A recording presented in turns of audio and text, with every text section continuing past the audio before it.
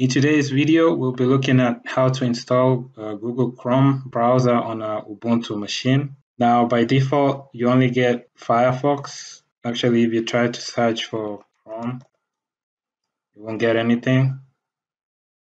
So we'll need to install it. The first thing to do is to open your Firefox browser. Then we'll search for Google Chrome download. We'll click on this link that takes us to google.com. Once you get to this page, just click on download Chrome. Under where it says please select your download package. We'll go with the 64-bit for Debian/Ubuntu. Click on accept and install. And then right here, you can see the progress of the download. And this is going to depend on your internet speed. So it shouldn't take too long. Once it's done, we'll go to the downloads folder. So it looks like the download is complete. We can minimize or close this window. We'll navigate to the downloads folder, and there is the package that we downloaded. Now that we have verified that we have the file downloaded here in our downloads folder, we'll open the terminal, and then we'll need to navigate to that folder. You use cd downloads,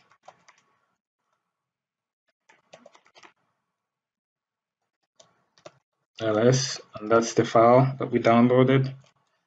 Now we'll run a command to do the unpackage and install Google Chrome. So this is the command sudo dpkg-i Google. Use the tab key to do tab completion. Press enter, put in your password, and this is going to unpackage the files and do the installation for us. So we didn't get any errors here.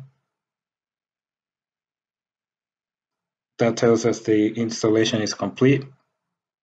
We'll now try to search for Google Chrome, and we have it, and we can open it. You can make it default for yourself, and now you're able to use Google Chrome as our browser.